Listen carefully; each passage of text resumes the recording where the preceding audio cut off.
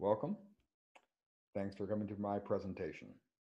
This project investigates the experience of members of the United Church of Canada who have found a second spiritual home in contemplative prayer groups, often ecumenical groups that include extended silent prayer, 20 minutes or more, as part of a life of faith formation.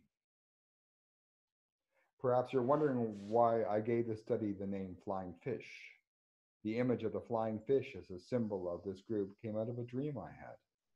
In the dream, the fish, a symbol of the early Christians, and specifically this flying fish with their strange physique that allows them to leap and fly into the air, were an indication of their special engagement with another environment. Flying fish are creatures of water that occasionally leave their ordinary liquid environment to momentarily live in the air and then plunge back into the water.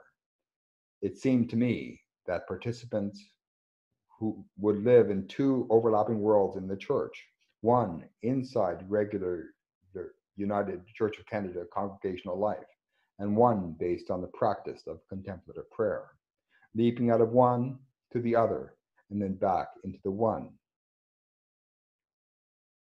I became interested in my own positives.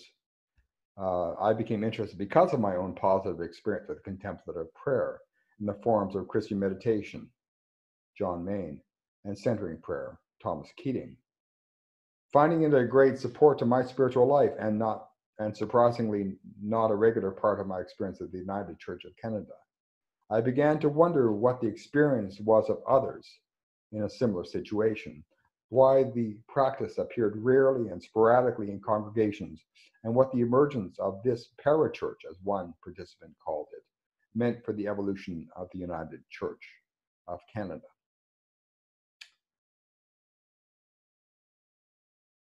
This is a phenomenological study that is based on the experience of the people in this group.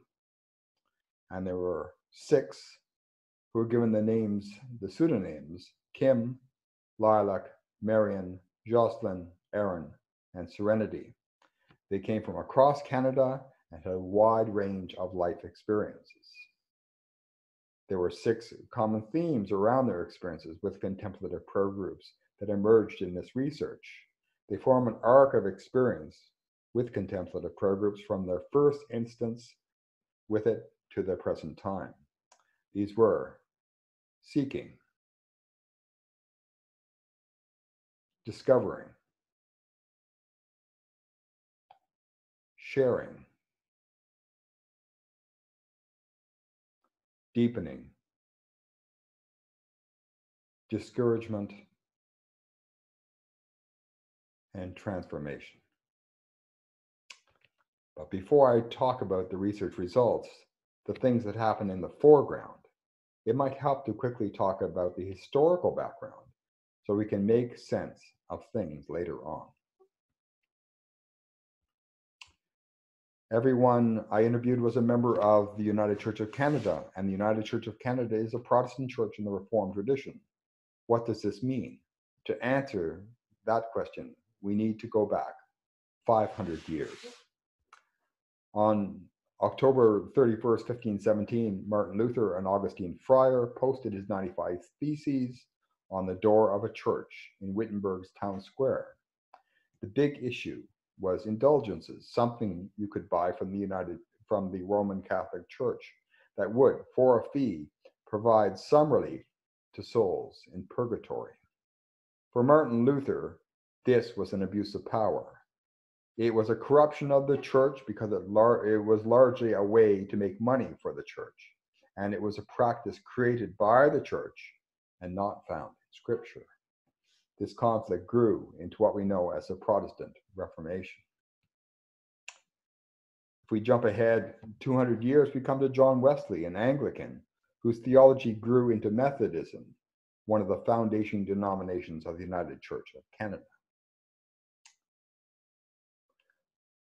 At AST, we were introduced to the 4 main tenets of Methodism, called by some the Wesleyan quadrilateral: Scripture, reason, experience, and tradition.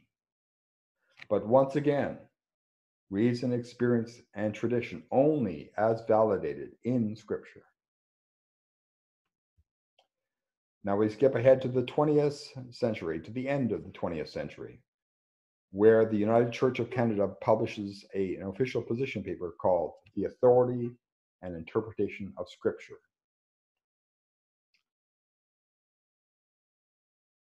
The preface of that position paper states his conviction: God calls us to engage the Bible as foundational authority as we seek to live the Christian life. So over 400 years, and this constant idea that the Bible is a foundational authority. This is important to remember. One of the first things that came out of the research was an awareness of the new opportunities that came out of the revolutionary social period of the 1960s. Joseph Campbell described it as an age of collisions. There were formerly horizons within which people lived and thought and mythologized. There are now no more horizons. And with the dissolution of horizons, we have experienced and are experiencing collisions, terrific collisions, not only of peoples, but also of their mythologies. This was intensified by what Marshall McLuhan called the global village. McLuhan says, today, after more than a century of electric technology, we have extended our central nervous system itself in a global embrace, abolishing both space and time as far as our planet is concerned. Ideas and concepts, both secular and religious, from all over the world flooded in. Yoga, Zen, transcendental meditation. As well, things were changing on the home front. Vatican II. This is where we join the participants in the study. The life of the holy orders of the Roman Catholic Church were now more accessible to the general public.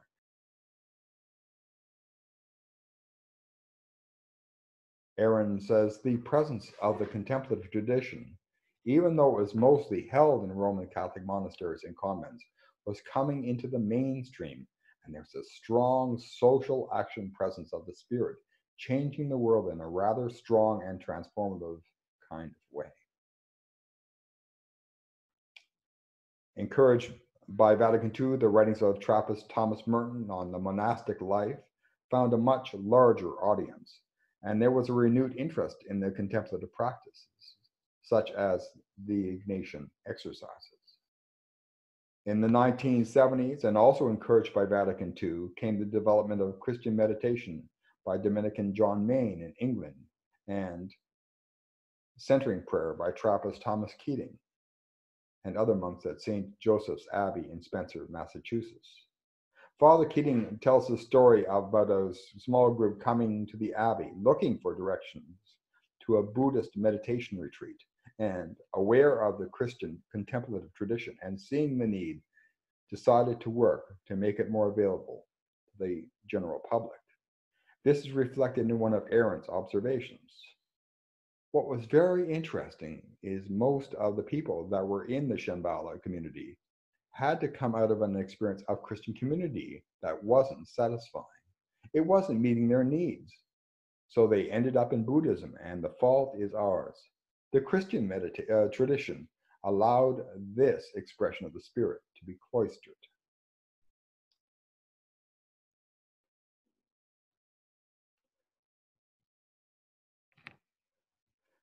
The first theme that emerged from my research is seeking. As they started out, the experience of the desert was pronounced for most of their participants. And again, I was in my settlement charge in the Gaspé, and it was desert-like, a place without. I'm not very good at feeling inadequate, and I guess that I am by nature self-observing, and that I knew that it didn't feel real. And people kept talking about that it's prayer and that you're supposed to do it, and I couldn't do it. What was happening with that? The next theme to emerge was discovery. Most of the participants came into contact with one of these forms of contemplative practice by accident. It was like coming upon an oasis, and they were really surprised and delighted. And oh my goodness, this exists. And obviously, there was something in me that knew about this, but I had never had any sense that it existed as a tradition that was rich and full and within Christianity. For Marion, the first time I went on a silent retreat, and I loved it so much that I didn't want it to end. And so driving back home, I turned off the radio in my car. I haven't turned it back on ever. One of my favorite quotes. Yet almost as soon as they found it, they became excited to share with others with an evangelical zeal. So I guess I jumped in with both feet. I practiced for a bit, supported a group meet, and then we started our own practice group. Once the practice started, an intuitive exploring started, but without a great deal of explanation. Meditation is like focusing on your breathing, just relaxing. Like if I did meditation, I would be doing contemplation. There was something special about scripture. There's not there in poetry or prose. Like you can contemplate a poem, but to me, scripture is something special that I think that is coming from inside of us and how you relate to it. Jocelyn.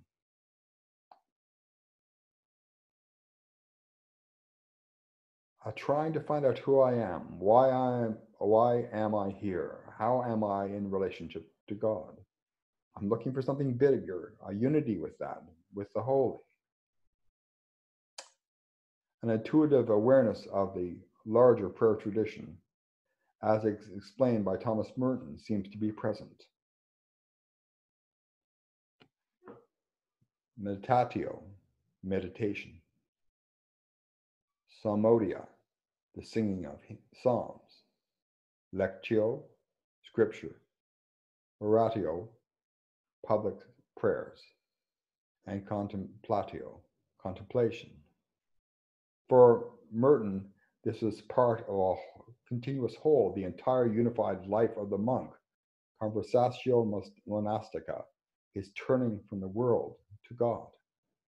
The prayers were all one, part of one unified whole.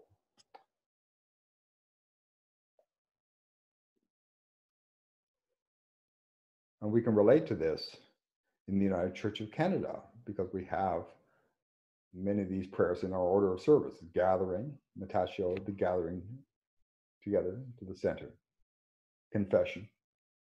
Penance, which of course in the Roman Catholic Church is a sacrament. But for us it is not. The prayers of the people, oratio. The scripture, lectio. And the hymns, psalmodia.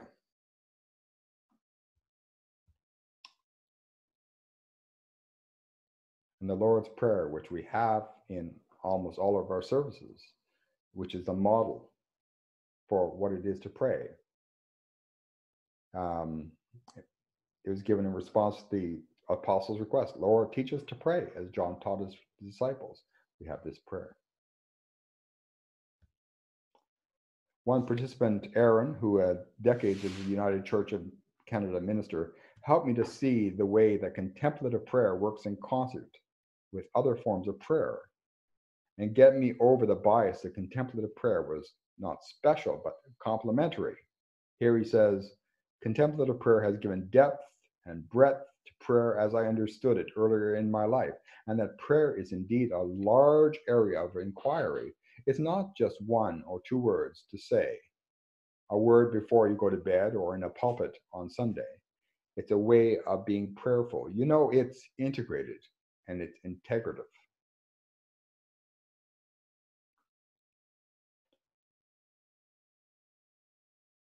One of the questions that I asked was Contemplative prayer has never been part of the United Church of Canada. What does this mean for you? And there was this tone of discouragement at this. They responded, there is a sadness about that. There's a sadness about that because it's such a rich tradition. And I believe there are many people who would respond to it positively if it was being offered, Aaron. It's a disappointment, but the philosophy of the United Church, the social consciousness, etc., is something I guess I like. Serenity. We almost feel as if we are doing this clandestine thing on the side and begging for space. Jocelyn. Let's take a step back. It wouldn't be fair to look at these experiences without dealing with critical issues that have arisen around contemplative prayer practices. Let's look at three of them. Are contemplative prayer practices elitist? There are no readily available statistics available for the exact groups I was looking at, but there is a 2015 study on the socio-demographic barriers around engagement in mindfulness practices by US adults, which included more than 69,000 people. And if we look at the 5,000 of that group who meditated, 70% had higher than high school education and a higher income. And I see this demographic in every contemplative prayer group I have attended as well. Although this may be related to the need for the availability of time to practice and the present luxury that time has become in our society, awareness of this fact should help us to stay awake to the reality of this practice. It is not an escape from the unpleasantness of the world, but an invitation to care for it more deeply. Another student in the program I am taking at AST has been involved in Christian meditation for a decade, but recently has taken another critical look at the scripture used to support it. In John Maine's book, Moment of Christ, Maine refers to John 10:10. I have come that men may have life and have it in all its fullness. Maine connects this in terms of union with God and states that this being open to life source, that is God, through meditation, is what Jesus proclaims in this passage. In the context of scriptural passages around it, where Jesus speaks about his crucifixion and the salvation in that act, this passage, as used by John Maine, seems taken out of scriptural framework. This does not invalidate it, but shows there are many ways to interpret this passage.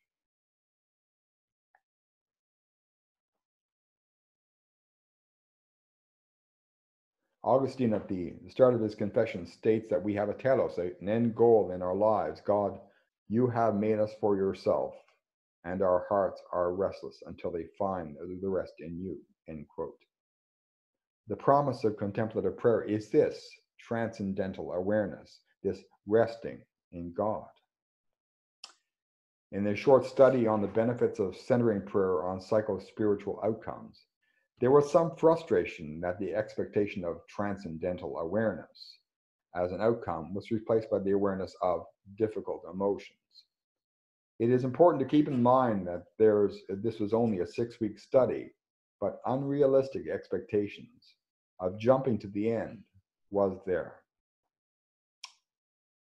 As well as issues, of course, there were opportunities identified in this study. Let's look at 3. In an upcoming book called Visioning New and Minority Religions, Eugene B. Gallagher, who is a Rosemary Park Professor Emeritus of Religious Studies and a specialist in new religious movements, talks about practice-oriented spiritualities. We seek to balance dwelling-oriented approach, that is collectivity, tradition, stability, with seeking-oriented approach, that is negotiation, individuality, and a personal journey. Gallagher identifies these practice-oriented spiritual as part of a growing trend. Contemplative prayer groups are a practice-oriented spirituality. Don't worry, Martin Luther. There is scriptural support for including silent practice, including Sabbath and listening for the still, small voice of God. All participants agree that making space for silent prayer is not just having an empty room available, but becoming intentional in the practice and having trained leaders. It is taught and sought. It is taught and caught.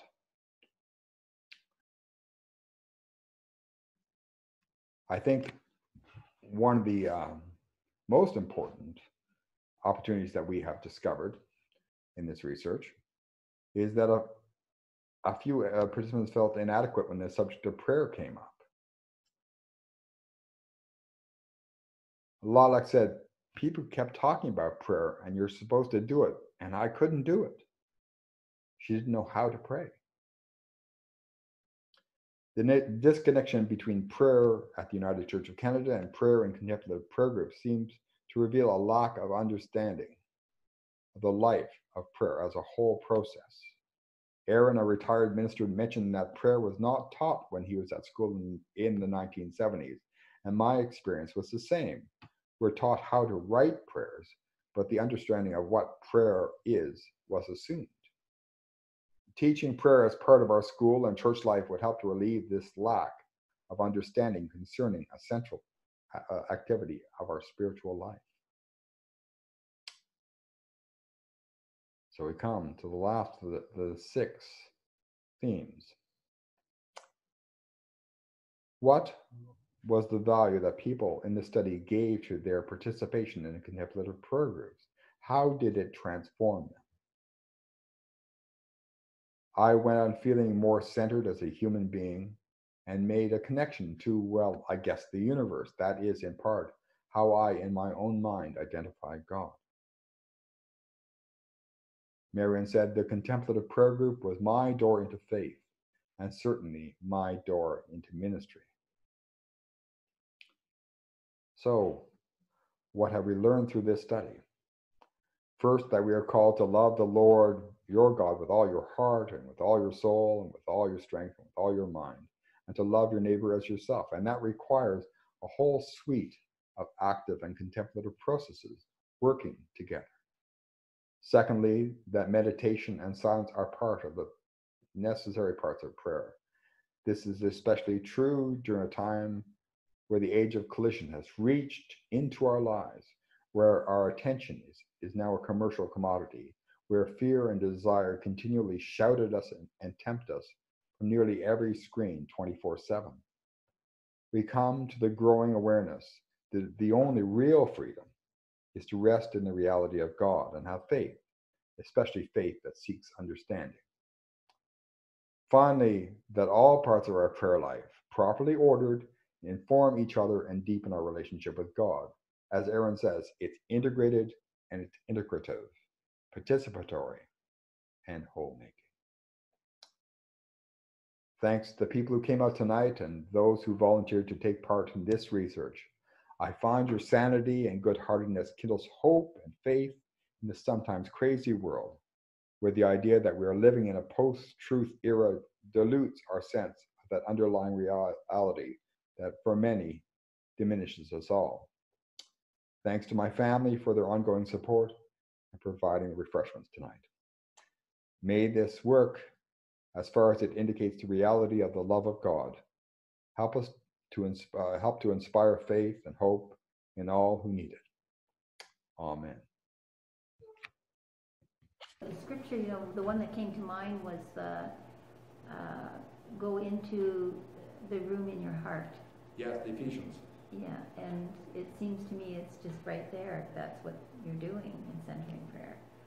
You see, yes. I absolutely agree with you. Of course, Keating talks about the fact that in these simple houses there was no rooms. So what room were they talking about? How could there possibly be a room? There was just the 4 walls, and that's where everyone was. So there's a sense of privacy. So he said it had to be some kind of symbolic approach, and that was certainly something that I could see.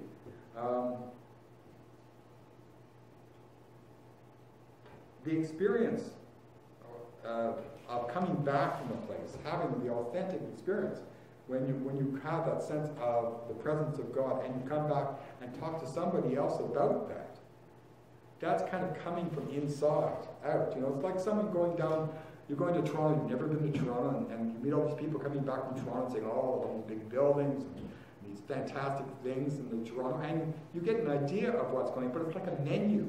You haven't got to the meal yet. And these people have gone, they've had the meal, they've had communion, they've had that sense of connection, and they're coming back and they're talking to you, and it's really exciting because they've been there, and they know they've been there, and they have that sense of coming back, and the authentic feeling that you get, the sincerity, that sense of sameness, it's just, I've done it, so here it is.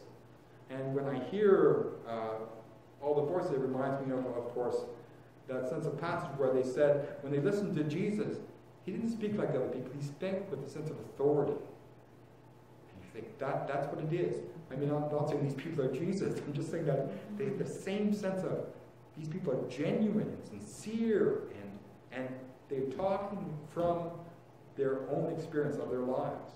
You know, they can couch it in theological language, but there's that sense.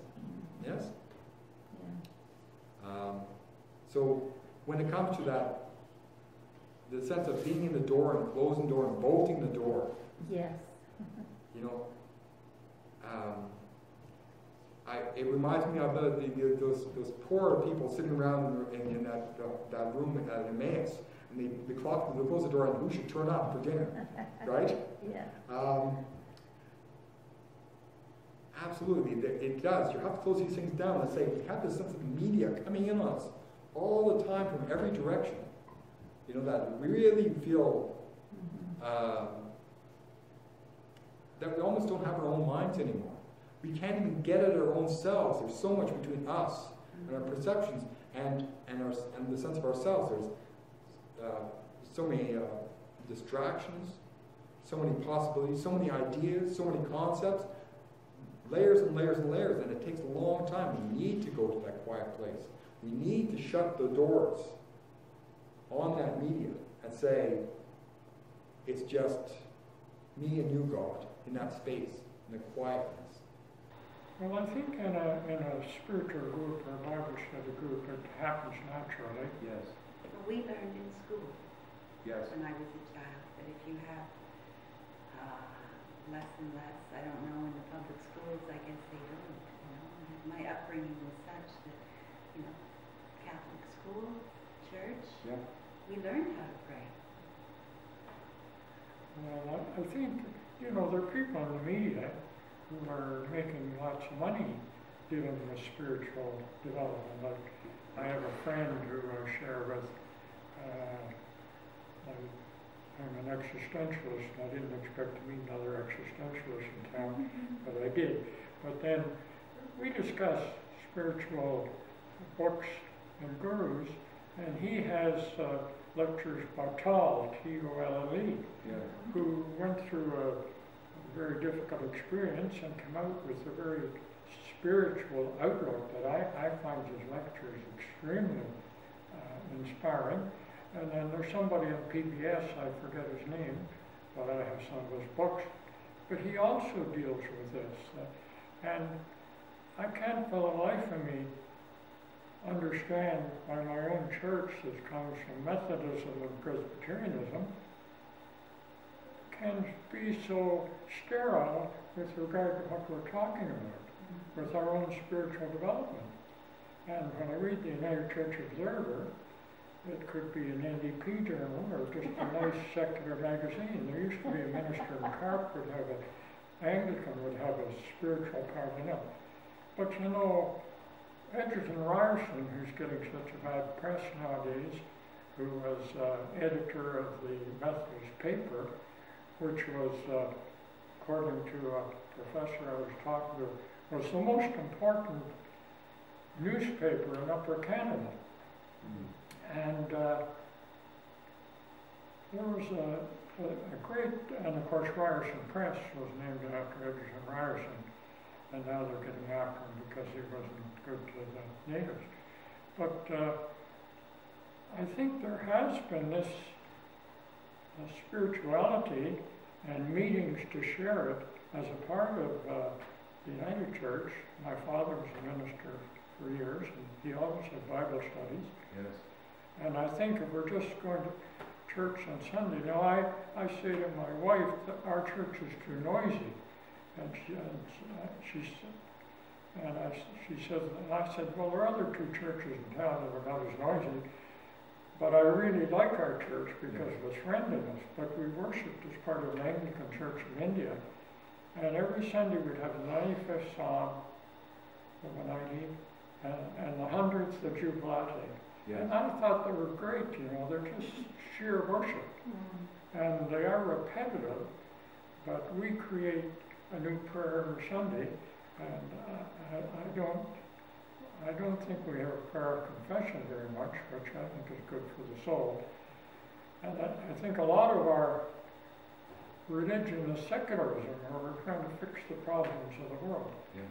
And I don't think we're likely to fix them, although it's good to try.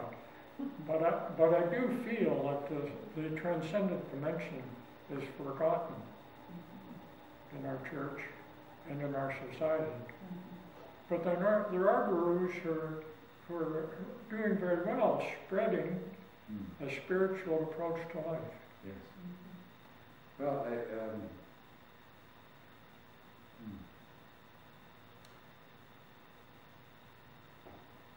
I do think that there's this element that we're kind of losing ourselves, losing a sense of it. And I think something like a Bible study helps you to reflect in terms of who you are in the story and what's going on in the story.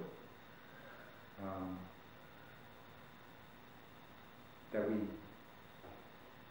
we find ourselves so busy that we kind of lose ourselves in this process. And something like a Bible study, a quiet time in small community, I think really does help. And perhaps it's these small groups like the contemplative prayer group, a small group of people, setting aside an hour and a half or so, helps you to get back to that sense. And I don't know whether there is a form of the Bible study that would do that. Right now, I don't know. Can we go back? Can we go to this form that people seem to be uncomfortable? I don't know why. Maybe they don't feel like they have enough time. Life is too busy. Well, when I was in Almont as pastor, we had a Bible study, and then my wife had a Bible study in the Mass. And she said, you know, your Bible study is talking all about ideas. Yes. Our Bible study is talking about our needs. Yes. So there are different types of Bible study.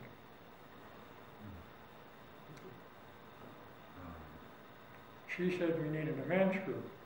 Yeah. And I said, why do we need a men's group? We can meet at Tim Hortons and insult one another and talk about hockey. Well, we have a men's group now, but men don't talk about their needs. I'm reminded of the joke that there's a very small difference between a sermon and a hostage situation.